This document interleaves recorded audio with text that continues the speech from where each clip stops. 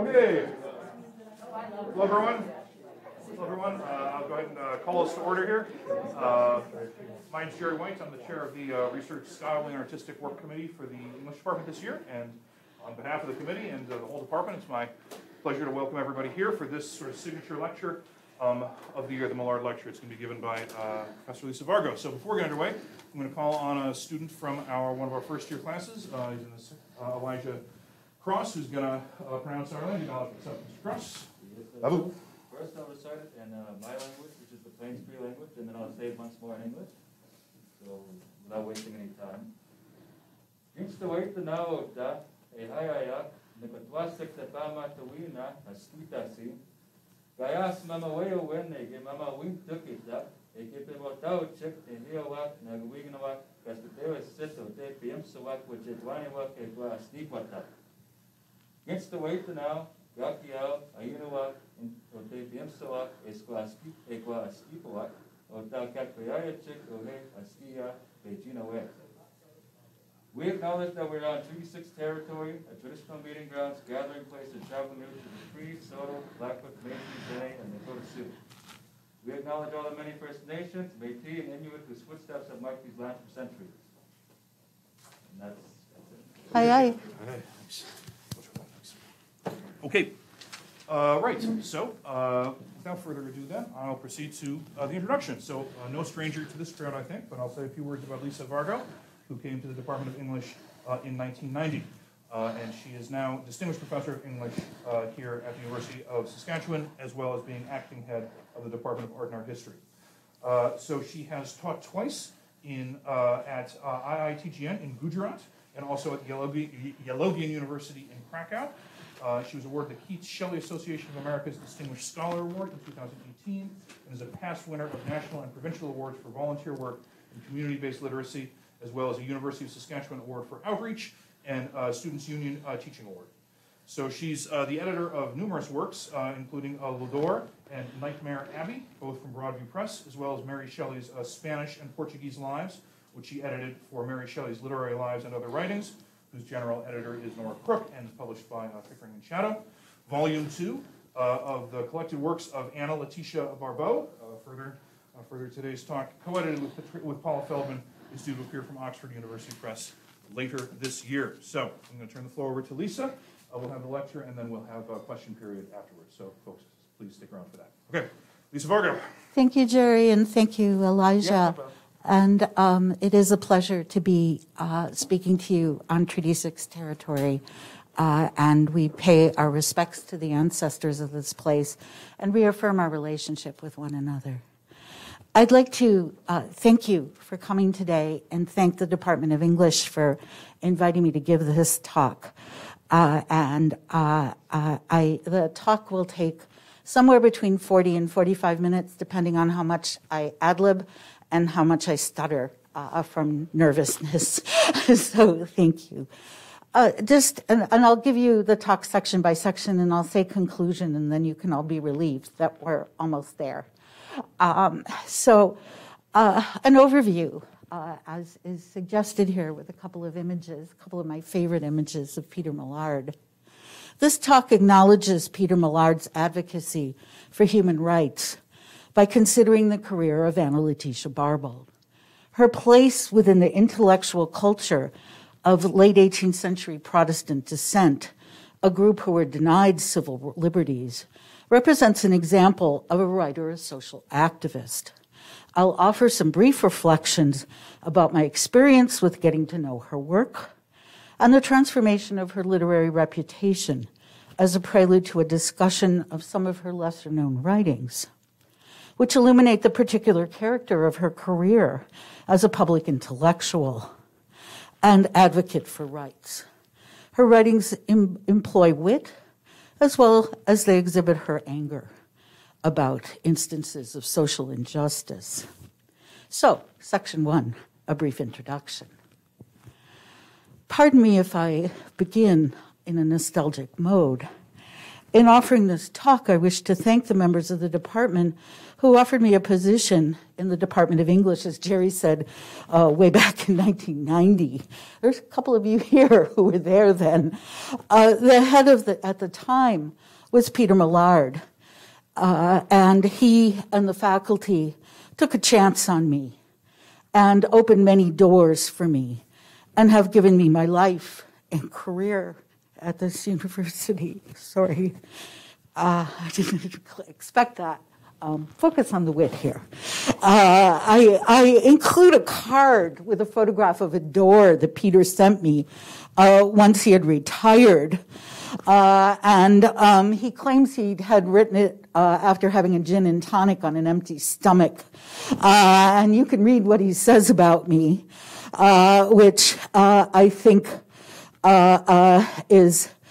says more about maybe him and captures a characteristic example of Peter's voice than perhaps describes me, but I love to think that I live a life for pleasure. I was blessed with a fellow romanticist colleague, Anthony Harding, with whom I continue to share a connection.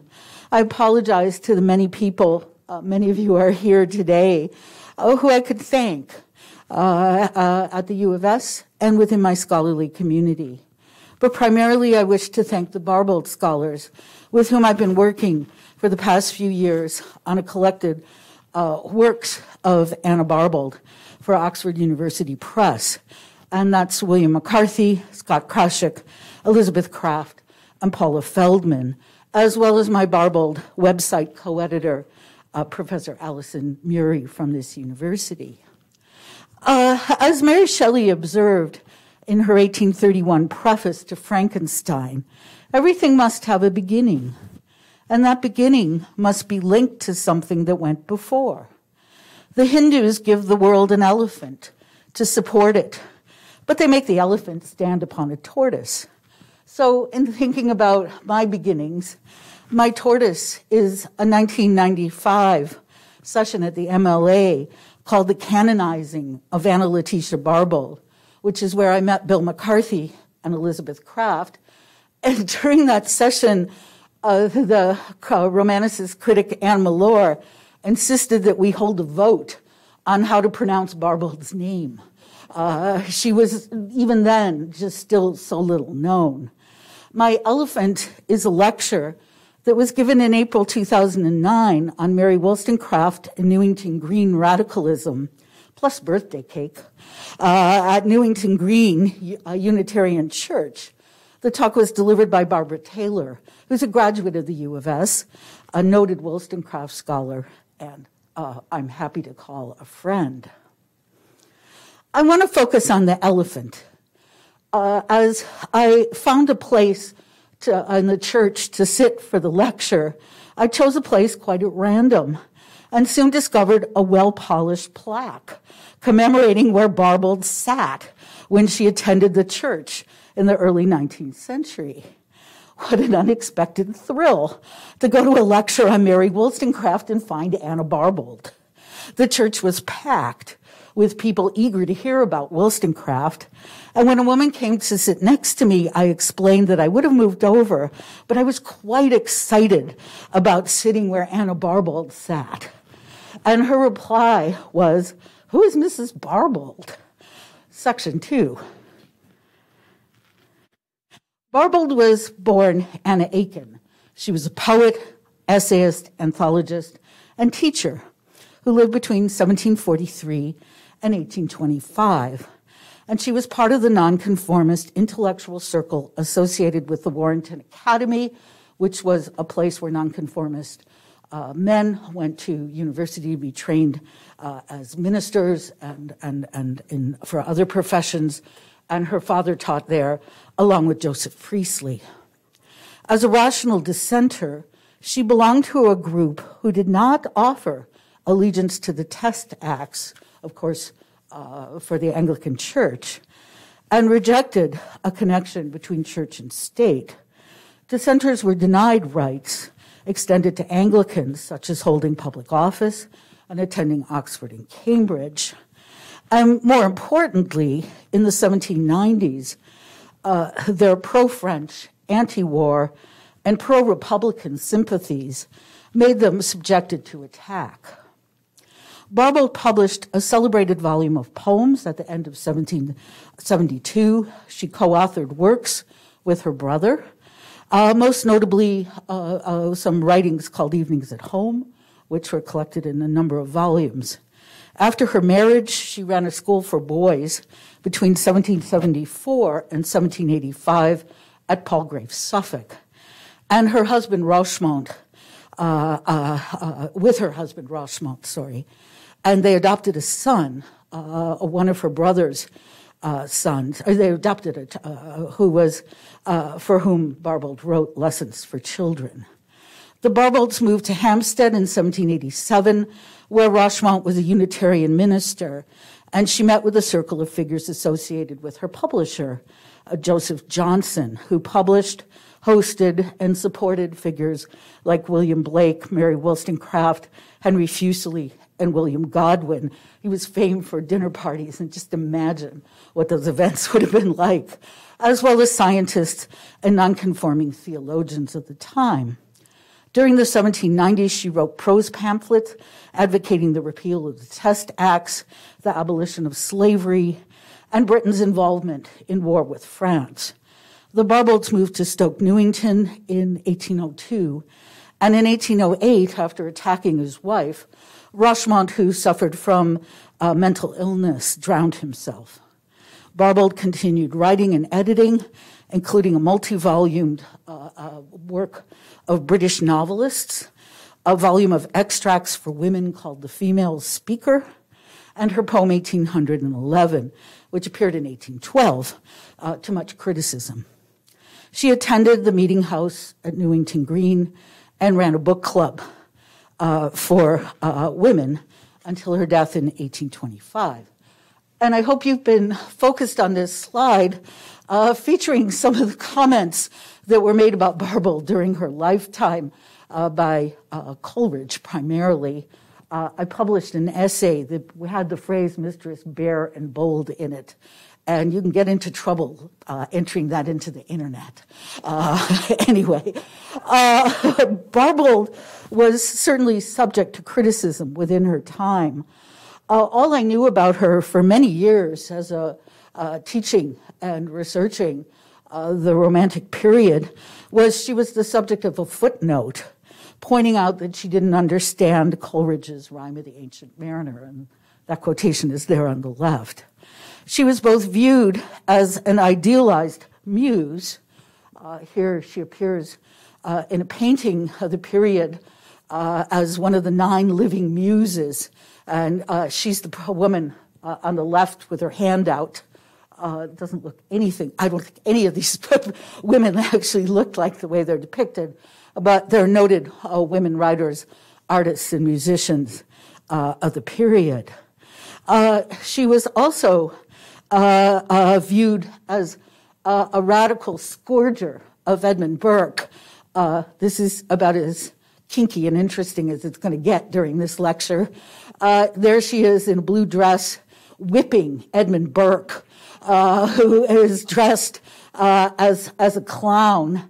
And she's saying, I think, to Richard Price, who's a preacher at Newington Green, and of course wrote in favor of the French Revolution and made Burke write his treatise in favor against the French Revolution.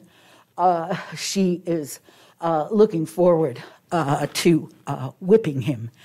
Anyway, so while she was, as you can see, attacked in her own time for being too radical, she was also attacked, as we've already seen, by people like Lamb for lacking imagination in her children's writing and banishing all the old classics of the nursery. Her recovery in the late 20th century has led to disappointments of another sort. One can look to the example of her short poem, The Rights of Woman, which was not published during her lifetime, and we have no idea whether she ever wanted it published, and a poem she did publish, 1811, which was, And the different responses they evoke for us, they're kind of opposite to ones they might have been during the time.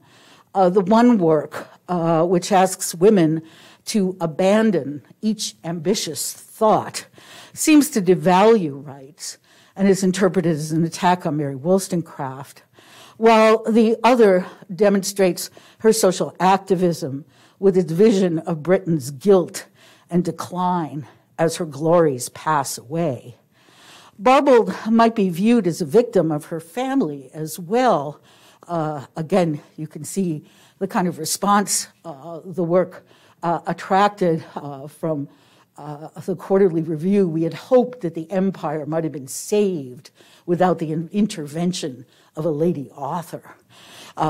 This criticism was said to, though I don't believe it, have discouraged Barbauld so much that she stopped publishing poetry. And this is a story that's perpetuated, for instance, by her niece in her memoir of Barbauld, where she establishes the posthumous reputation of Barbauld as a proper lady who's treated with scorn by the unmanly, the malignant, and the base, who ended her career as a poet.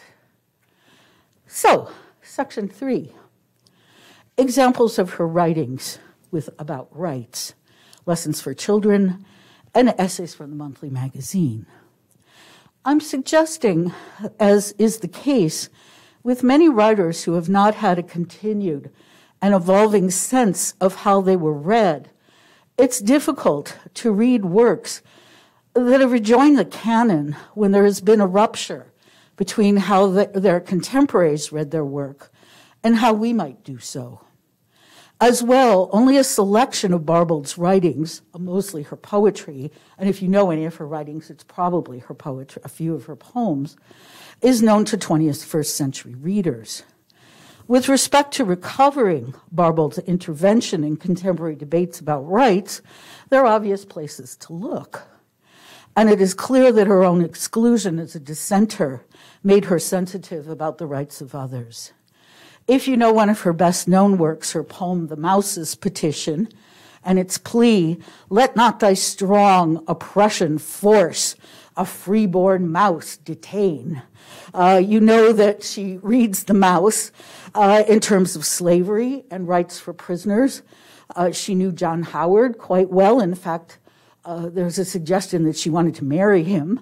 And she champions natural and civil rights in the poem Through the Mouse, in which nature's commoners should enjoy the common gifts of heaven. Her essays and address to the oppressors of the repeal of the Corporation of the Test Act, Sins of Government, Sins of the Nation, and thoughts on the inequality of conditions are striking works, as well as her poems Epistle to William Wilberforce on the rejection of the bill for abolishing the slave trade, and, which was a work greatly admired by Francis Burney, and Corsica. But I'm not going to talk about any of these. For the remainder of this talk, I'll consider some lesser-known examples, which I've thought about while editing Barbauld's writings for the collected Barbauld. And those are her writings, Lessons for Children, and 2 essays written for the monthly magazine, edited by her brother, John Aiken, who is a medical doctor and writer. These writings employ less obvious genres for advocating for rights, literature for young children and the witty popular essay.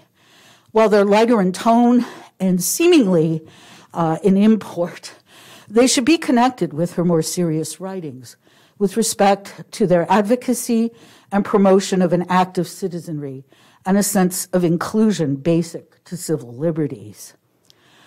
Rather than having a child's empty noddle turned with the conceit of his own powers, as Charles Lamb suggests, the deceptively simple Lessons for Children are a child's primer of natural rights and were immensely popular well into the 19th century, though much revised at the hands of others.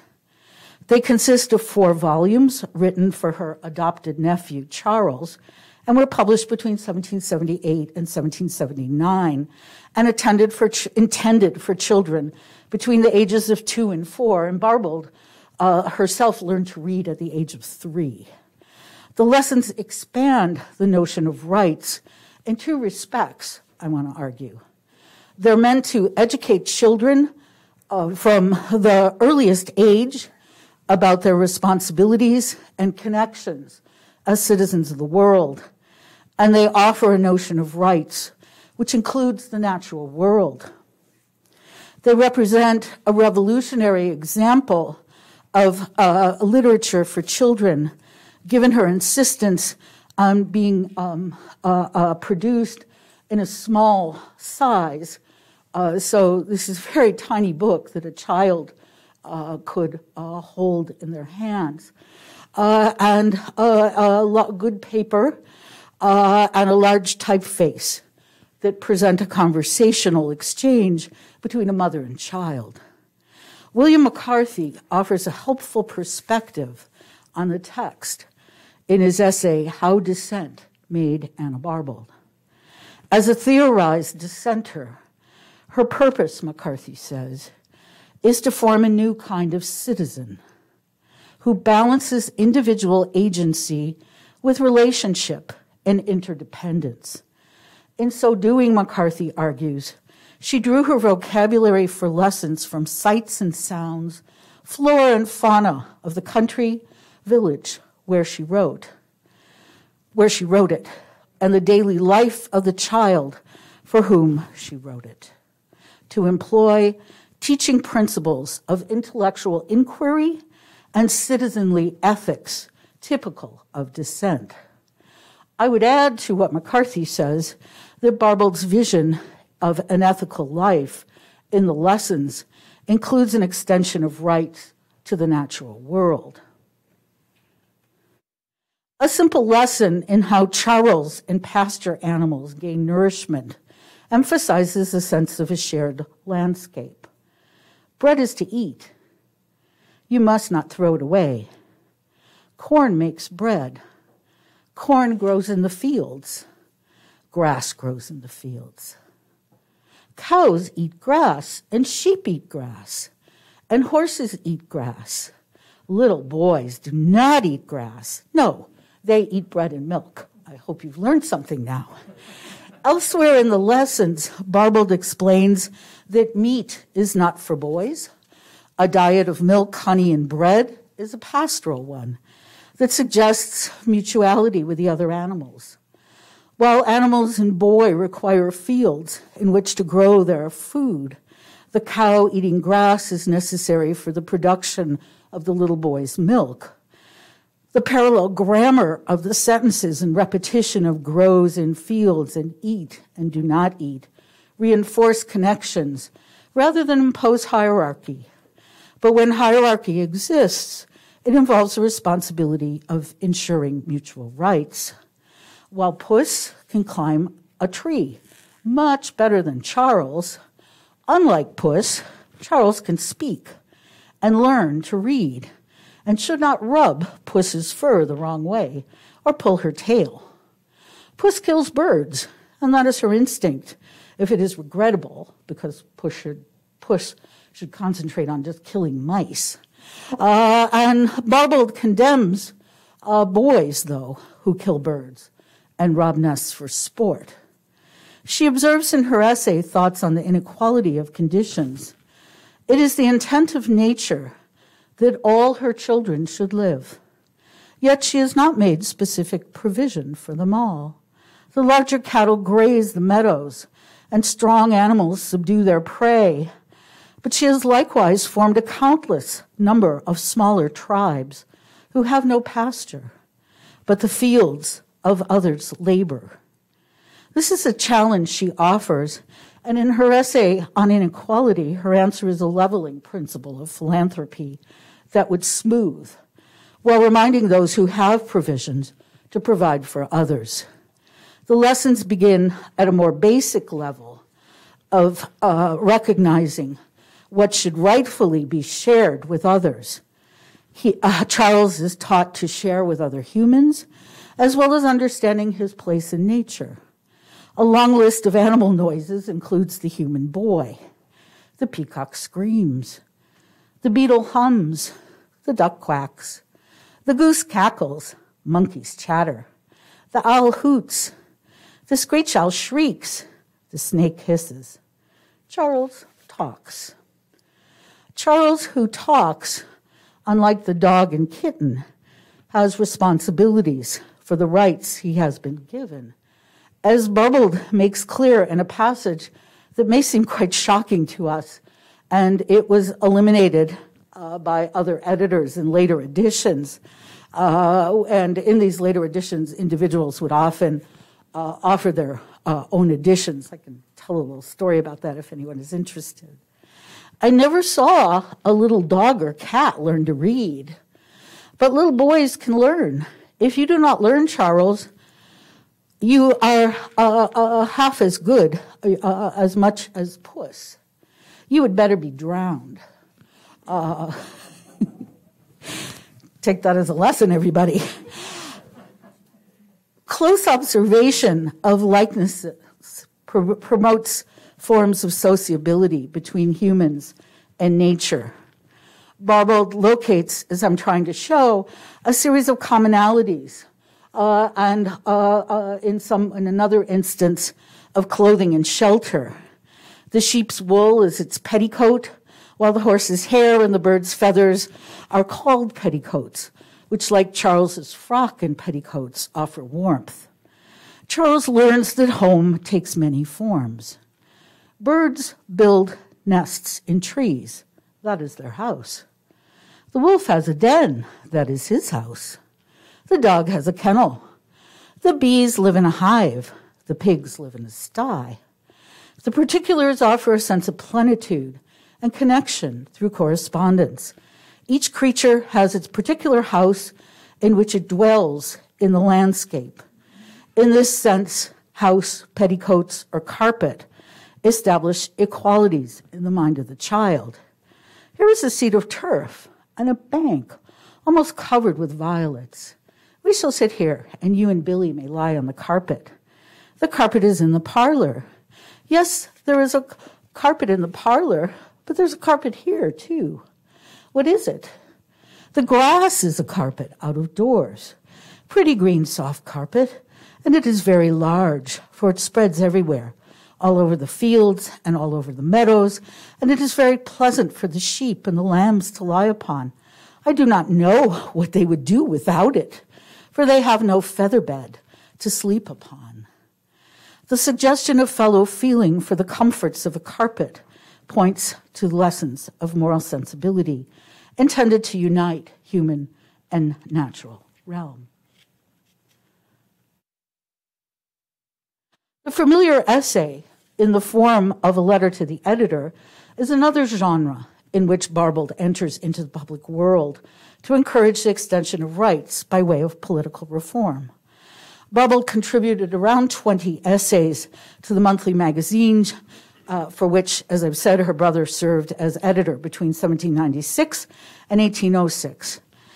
The bookseller Richard Phillips, who served a prison sentence for selling Thomas Paine's Rights of Man, founded the monthly magazine in 1796, and it was aimed to aid the propagation of those liberal principles respecting some of the most important concerns of mankind, which is either deserted or virulently opposed by other periodical miscellanies, and upon the manly and rational support of which the fame and fate of the age must ultimately depend.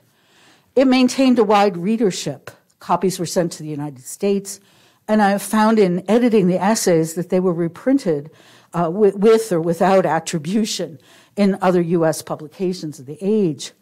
Her contributions between 1796 and 1802 were often signed using pseudonyms such as Henry Homelove, Humphrey Placid, or Solomon Sympathy, and she takes a male voice in these essays. Well, some of the essays are known to be by Barbauld, and 6 were included by her niece Lucy in the posthumously printed works and The Legacy for Young Ladies. But many of the essays were not reprinted, and it still remains to be discovered, some that may have been by Barbauld that haven't been identified. William McCarthy has expanded their number in identifying some of the further works by Barbauld, which then he gave me to edit. They range from the playful to the serious, but even in their most playful portraits of fashion, marriage, home improvement, middle-class holidays at the seashore, Barbauld offers a critique of consumerism and forges connections between domestic and political realms. Other essays on the election of 1797, the use of opprobrious appellations, education, and the nature of prejudice often sustained meditations on topics of concern to dissenting intellectuals. In my work editing these essays, I've been impressed by how densely elusive they are to literature, philosophy, theories of medicine, and current events. Their form of a letter to the editor, who after all is her brother, creates a sense that they begin with the familiar, a private dialogue between sister and brother, and in fact, two of the essays either respond to an essay that John Aiken wrote or an essay that she wrote that then Aiken responds to. Within this group of essays, Barbauld uses wit and homely analogy to offer a more inclusive notion of civil society, even as she is aware of the potential of the writings to be viewed as dangerous or even seditious. Two early essays from 1796 and 1797 I'm going to look at now for the next few minutes, and they employ reference to the domestic realm to argue for political reform. The letter of John Bull adopts the personification of Britain, first introduced by John Arbuthnot in 1712, to argue that the need for reform of British institutions should be collaborative, while also questioning notions of loyalty. The essay appeared in the monthly magazine in April 1796 and was included by Lucy Aiken in the 1825 two-volume edition of Barbauld's works. I would argue she doesn't quite get the essay, but that's another matter. Barbauld hesitated publishing the essay because of the potentially controversial nature of its content. She added a prefatory note in which she calls the essay a jeu d'esprit, written 2 or 3 years earlier, at a time when everybody thought it necessary to prove their loyalty by associations and the most extravagant declarations of attachment to the Constitution. While dismissing the essay as a trifle, the comment about loyalty during a time of war with France registers the threat posed to dissenters by those who were pro-Burke, anti-French, and anti-reform. And one of these associations I think Barbauld has in mind is the Association for Preserving Liberty and Property Against Republicans and Levelers. And of course, we have our own recent example in our own country of the use of freedom to curtail liberty of others.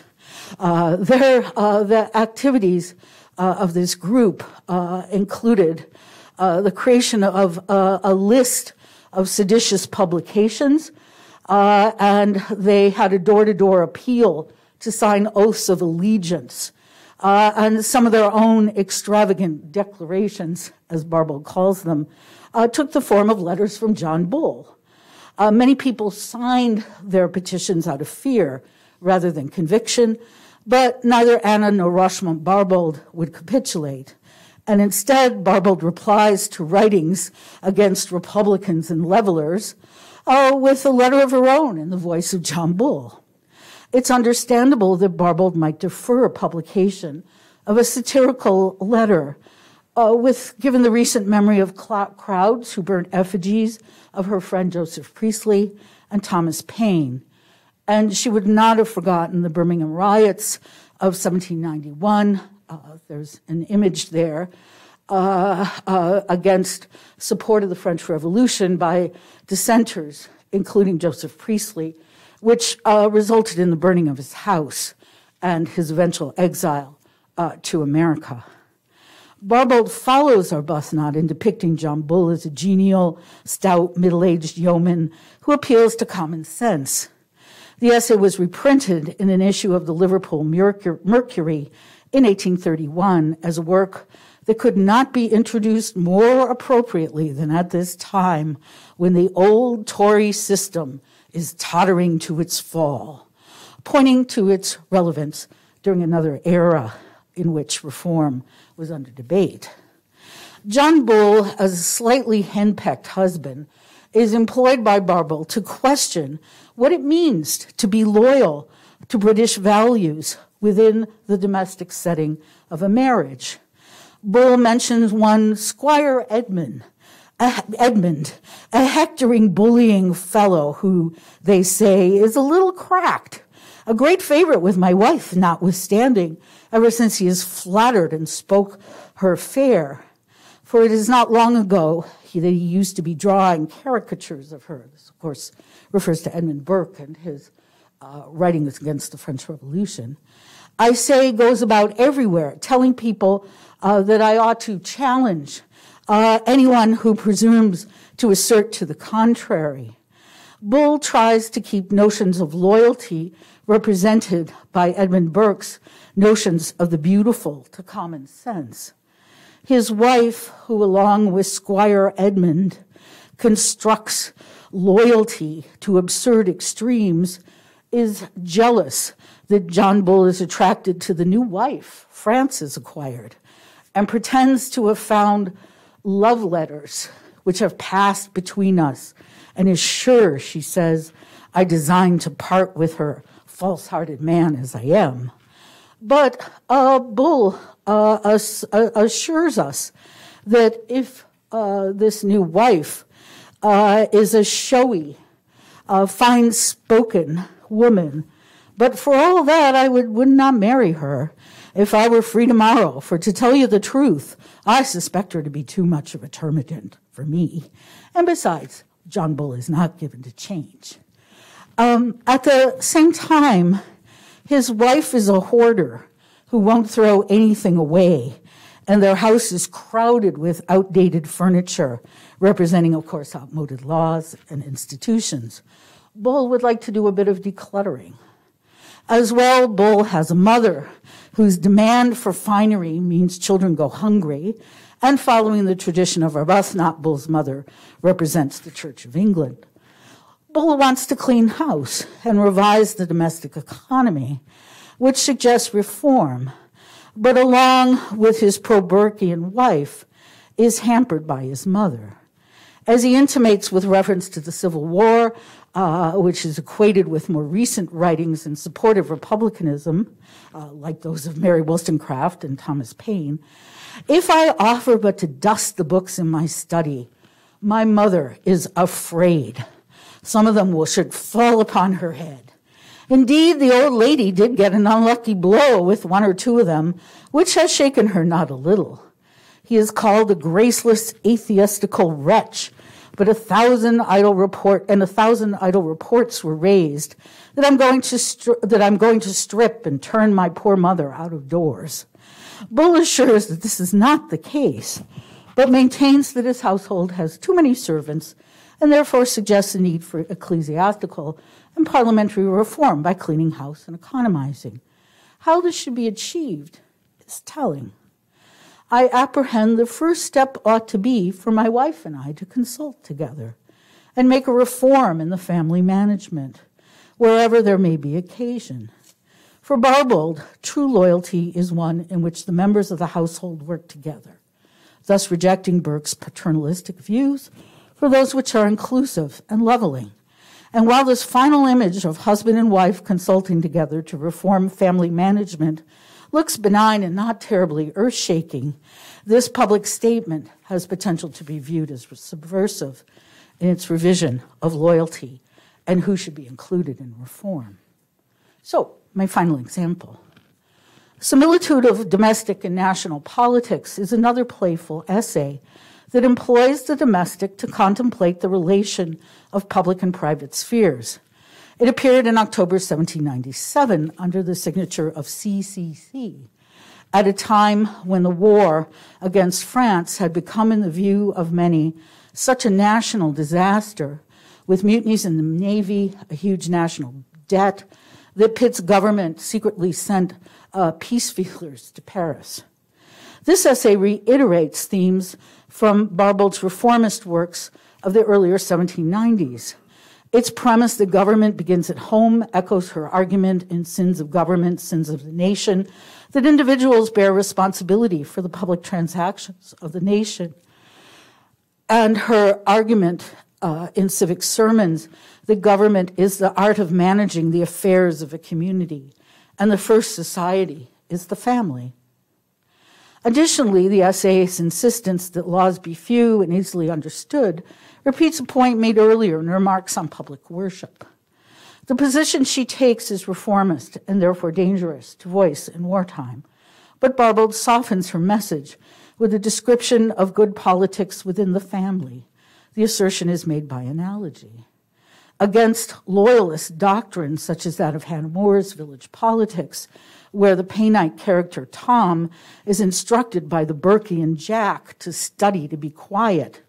As with Lessons for Children, Barbauld argues that education in the domestic sphere prepares people to be engaged citizens. The essay was reprinted in Philadelphia in Charles Brockden Brown's literary magazine in 1804.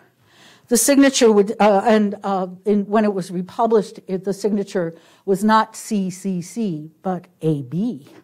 So that AB signature might seem to indicate that Brown, who reviewed Barbauld's edition of Richardson's correspondence and reprinted excerpts from it, as well as some of her other works in his magazine, would have known the identity of CCC.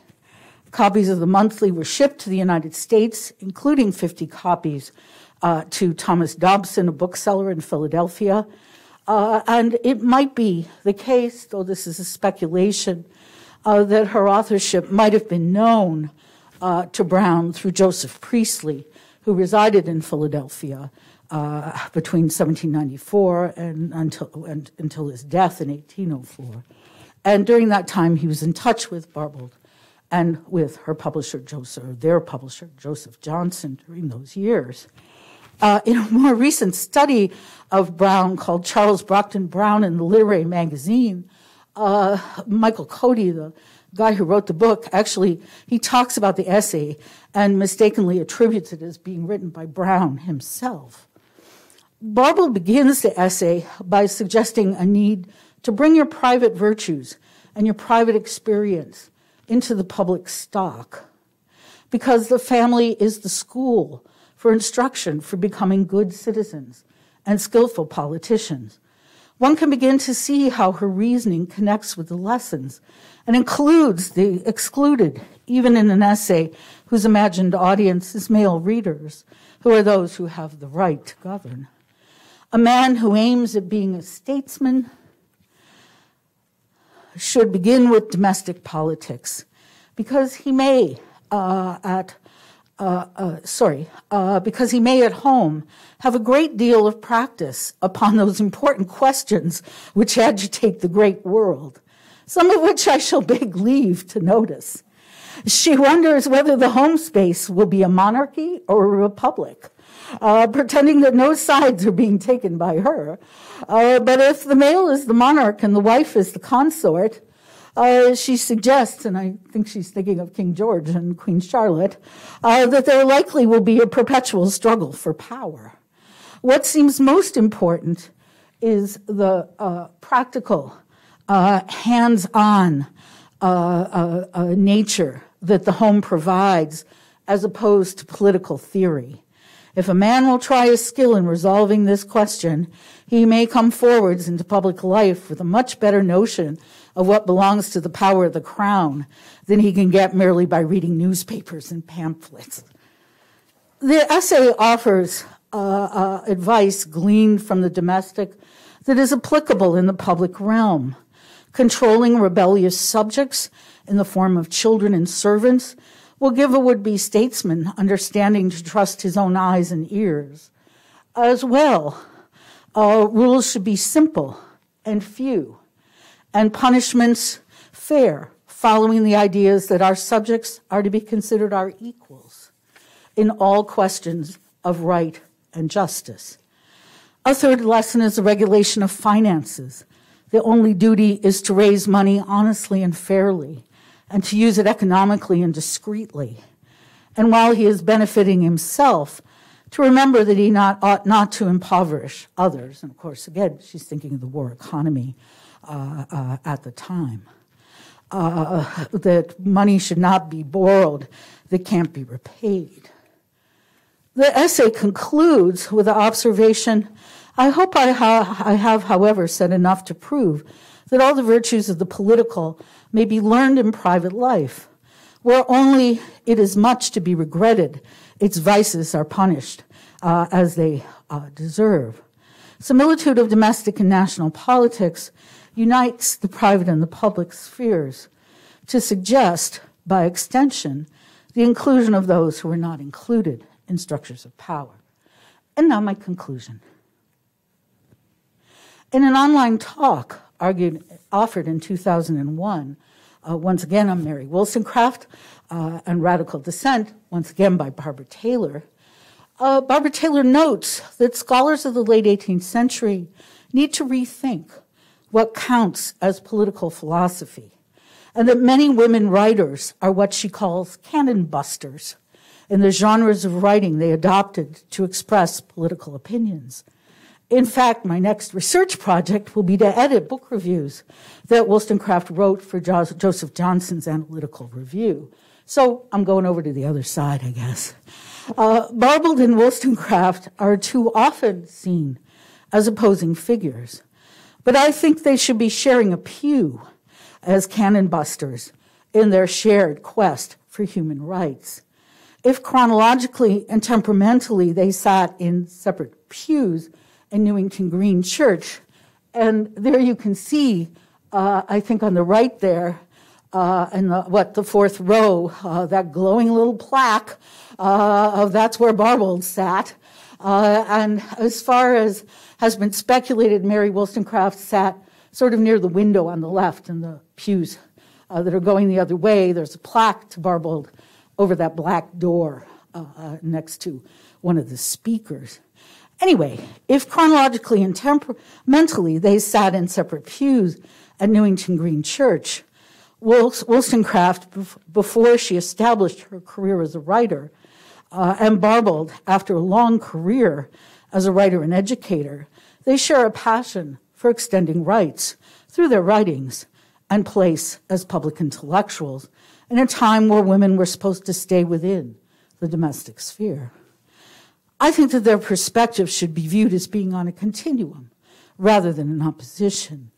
It is true that Wollstonecraft established a school for girls in Newington Green, just as Barbauld and her husband were ending their time running a school for boys at Palgrave.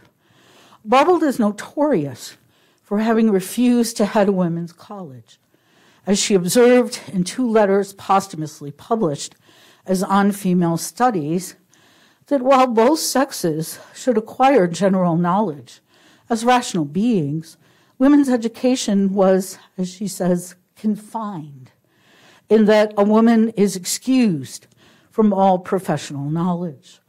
I think her use of confined suggests her frustration with what, unlike the more visionary Wollstonecraft, her practical nature meant she couldn't see a way out of. I want to conclude this talk with an image taken circa 1860 of a group of women and girls holding their own in front of Barbauld's Palgrave School. I think that Barbauld would have been happy to see females taking their place, which she could not see realized in her own times. Peter Millard, a scholar of the 18th century, was someone who refused to be confined as an academic. With his work for equal rights for LGBTQ Two-Spirit A+ people in Saskatchewan, and with the amendment of the Saskatchewan Human Rights Code. I would like to think that his legacy belongs with those earlier figures he taught and studied, whose advocacy for rights still has relevance and who should continue to inspire us to make the world a better place. Thank you.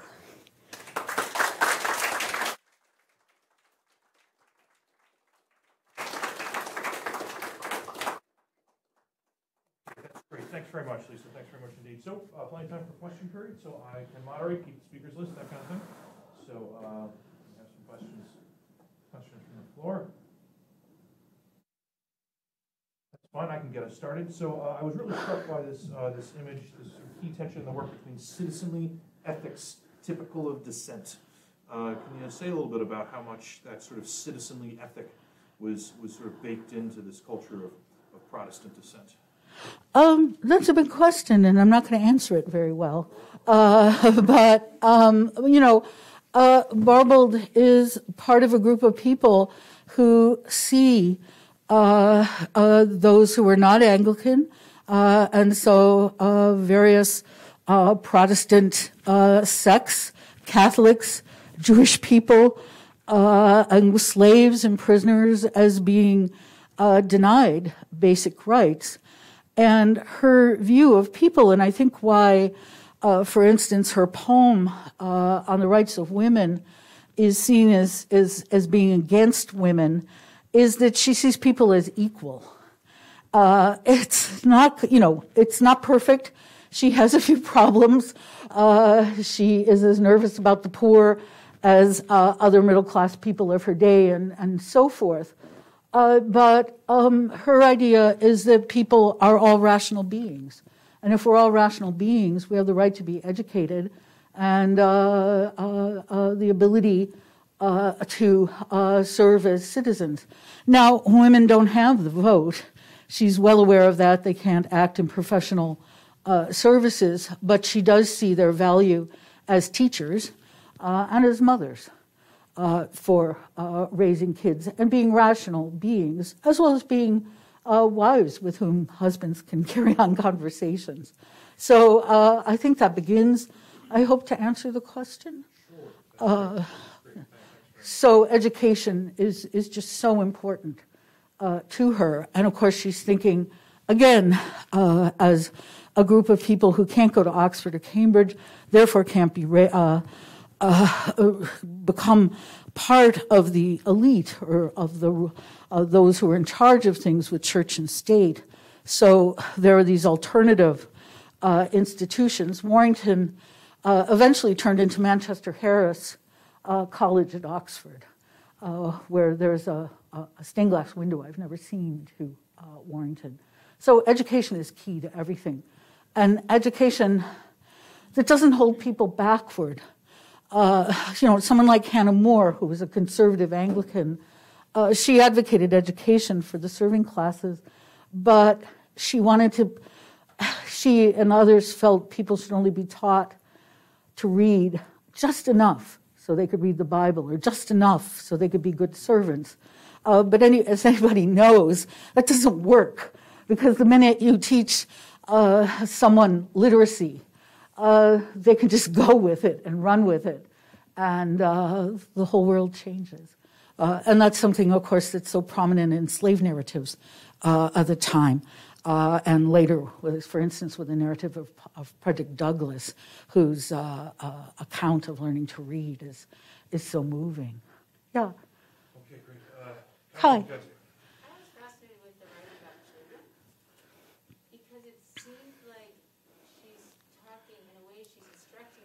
Mm-hmm. To move them.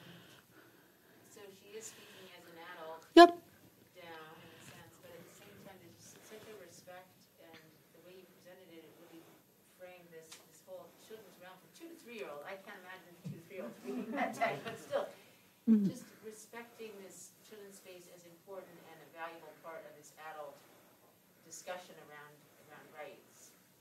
And I guess I wanted maybe reflect a little bit more on how she manages to seem to be talking to them as equal, while also instructing them and guiding them. Yeah.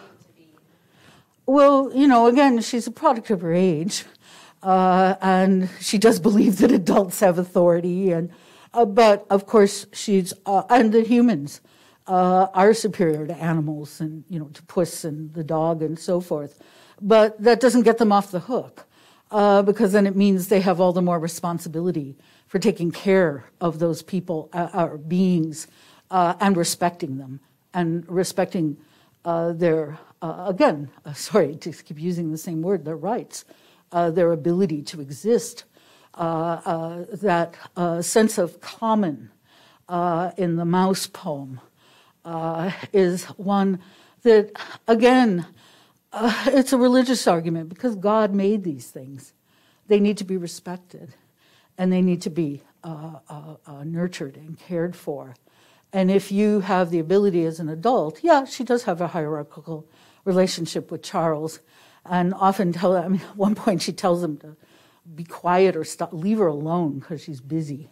The book begins with her talking about using a pin to follow along the words. Certainly, this book comes up. William Godwin writes to his children when he's away in Ireland, and he talks about being in a boat, just like in Mrs. Barbauld's book. Mary Shelley wanted copies of the work for her son. The relationship is not a 21st century one between a parental figure, and a child, but it's again one that, as I tried to show, that is based on respect, even if there's hierarchy, and that goes back to the political kinds of questions and the question that Jerry was asking. That yes, there is hierarchy, but there has to be a hierarchy with respect and responsibility, but not a sense that because I know better, I take care of you and you don't have to think, which is a kind of really gross reduction of Edmund Burke's argument for why people don't need the vote. I know, I'll take care of you. I know, and you don't need to worry about it. Barbauld does want people to worry about it because, of course, she sees children are going to be the next generation. So she put her energy. She did teach girls. She didn't refuse to teach girls. And she has a lot of writings on education for girls and women.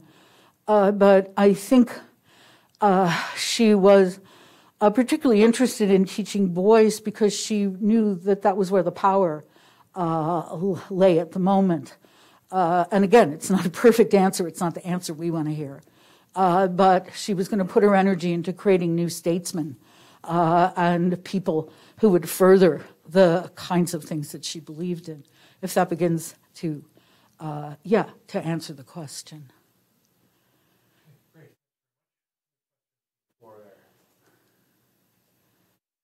Yeah. I'll take up your invitation to... Sure.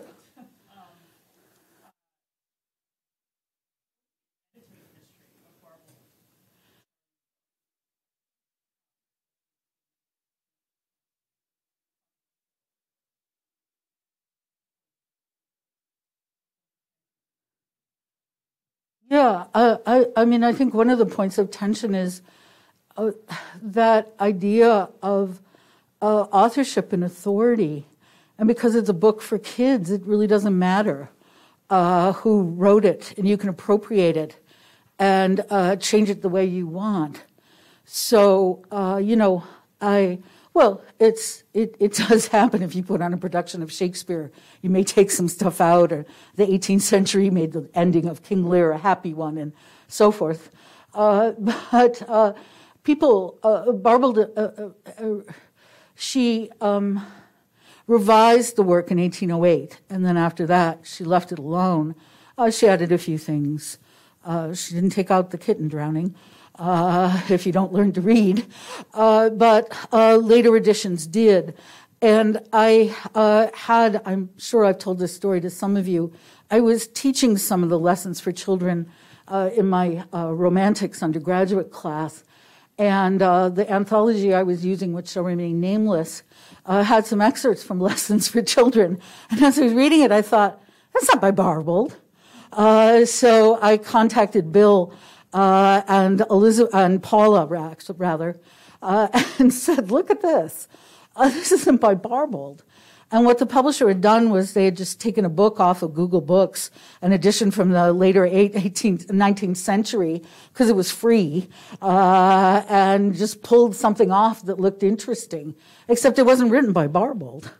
And so I contacted them, and they said, oh, we're just about to create a new edition, and, we're sending it to the printer in 2 days, so could you, give us something else to put into it? And actually, I was on my way to the MLA to get that award, and I was stuck because of snow in a hotel in Toronto, and with really bad Wi-Fi connection. And there I was, cutting and pasting a few passages from Echo that seemed to be better.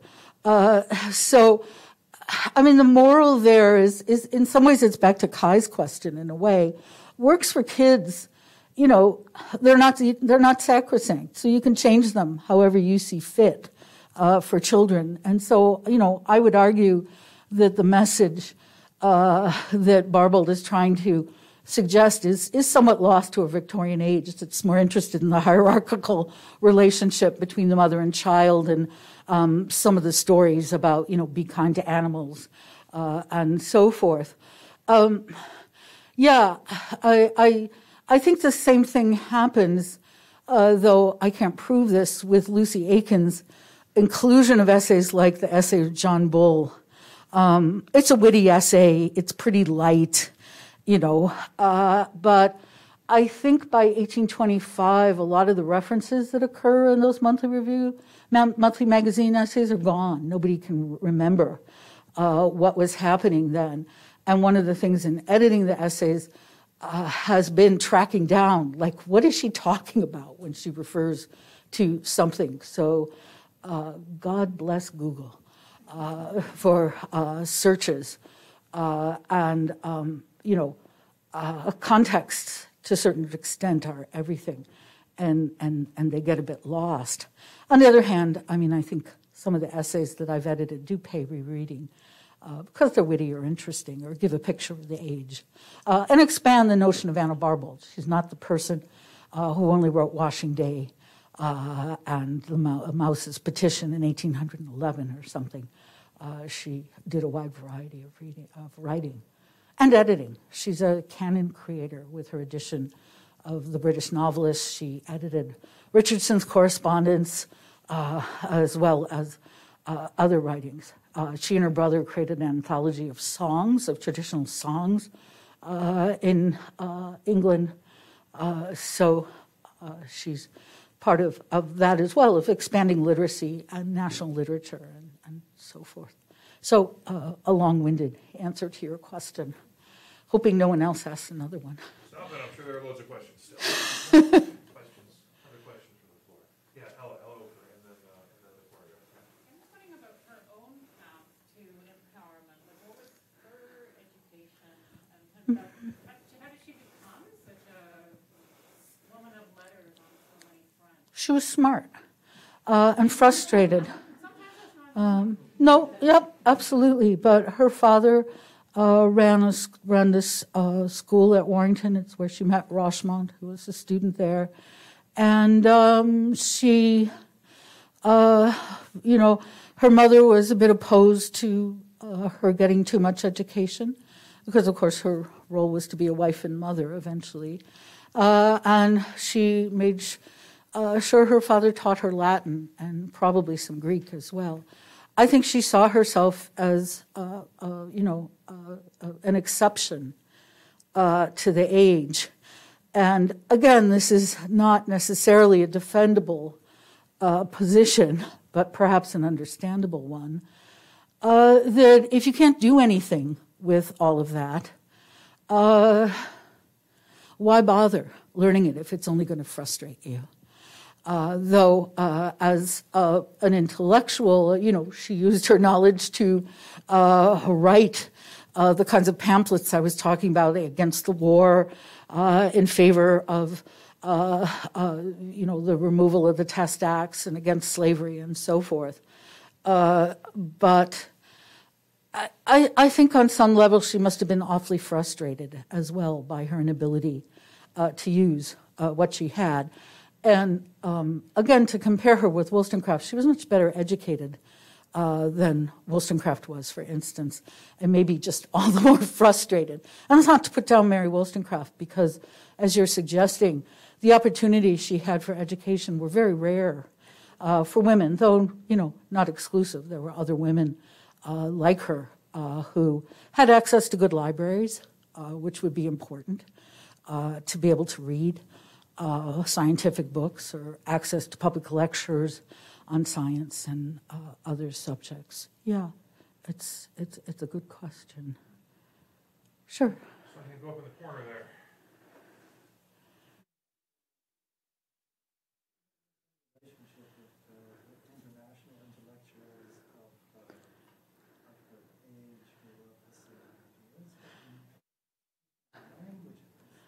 Right. She knew French because, of course, her husband was French. So she did go to France and had connections in France. And her writings as well were translated into French. I think the Lessons for Children were widely translated. She did have some connections, as I said, with America. She did travel to France, but, connections, given the time and the difficulty of going places and so forth, meant that her and of course, for most of the time, she's living during a period of war when it's very difficult to get any place, let alone send postage to those places.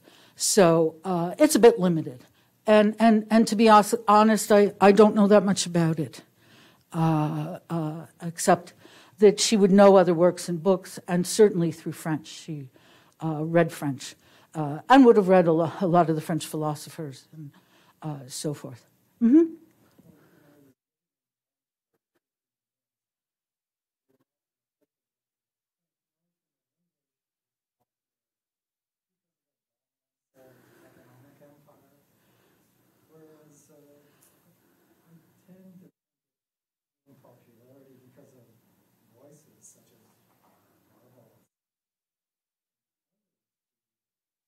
Voice to human rights defenders and radicals.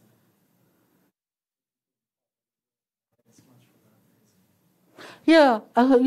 I take your point. It's a good point. It's one that I guess I need to think a little bit more about how that all worked, how those networks worked. But England does present an example, though of course it was France that started it by getting rid of a king, though it didn't work out so well.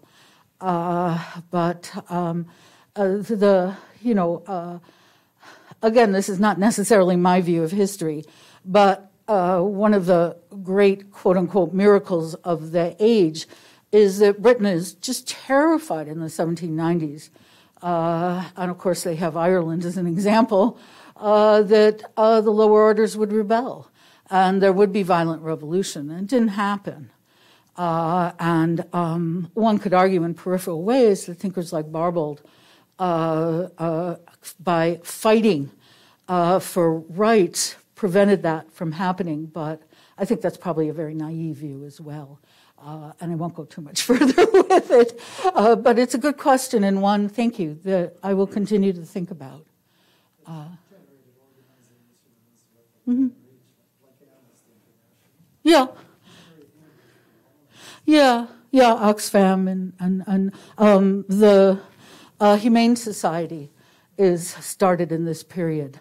The anti-slavery movements and so forth. The John Howard Society is an excellent example.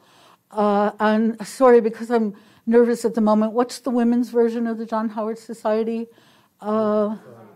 Elizabeth Fry. A few years ago, Elizabeth Fry was taken off the £5 note because nobody in Britain knew who she was. And I think they put Churchill, and then Jane Austen got on the £10 note. And I was just so outraged because even though I couldn't remember her name right now, I knew because it's, Yeah, they took it off and erased my memory. But it's like, Canadians know who Elizabeth Fry is. You know, she's very important. And in some ways, I did this whole number in my mind about, you know, Jane Austen is often seen as a supporter of Tory values and all of that. And Elizabeth Fry was a Quaker, a nonconformist. And so, you know, given the current climate in Britain, I guess you don't want anybody like that on your £5 note. Not that I have anything against Jane Austen. I love reading and teaching her, but and I don't think she quite is the writer that people think she is. But nevertheless, I saw it as a plot to get rid of Elizabeth Fry. But it's too bad all those people in Britain don't know who Elizabeth Fry is, because we do, along with John Howard, because that name is so important in our own quest for rights for people. Yeah. Okay, I think we're going to have the last question from Doug Thorpe. Thanks, Liz. I really enjoyed this. It's great hearing your voice again. I was struck by your initial framing of the problem. The activism is rooted in their experience of their civil disabilities they faced as dissenters, Protestants, not within the Anglican Church and so on.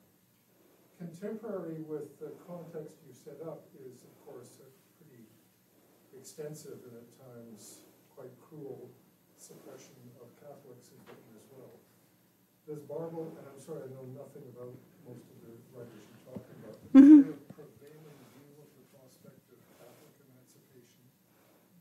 The writers you're dealing with, did they see that as an alive cause, or did they keep it? Yeah, I think they did. Again, this is something I need to know more. Or, you know, questions always show what you don't know, but they show you what you should know. Except I don't think that was at the forefront of the thought, but it was there. But I don't think it was at the forefront, though certainly Barbauld felt that all religions should be tolerated, because you know, she was with a group that really wanted a separation of church and state. And if you separate church and state, then you can go to whatever church you want. But you know, in many respects, Barbauld is not perfect. She's a product of her time, and anti-Catholicism in the age is that and anti-Semitism. I've been, you know, teaching early 19th century fiction lately to my students, who are just horrified by some of the things that are contained in the work that are not so much a conscious attack as they are absolute blindness. And Barbauld has a lot of blindnesses as well, which I could go on about, but maybe I won't. Thanks. That's great. Please join me in thanking Lisa for a great lecture.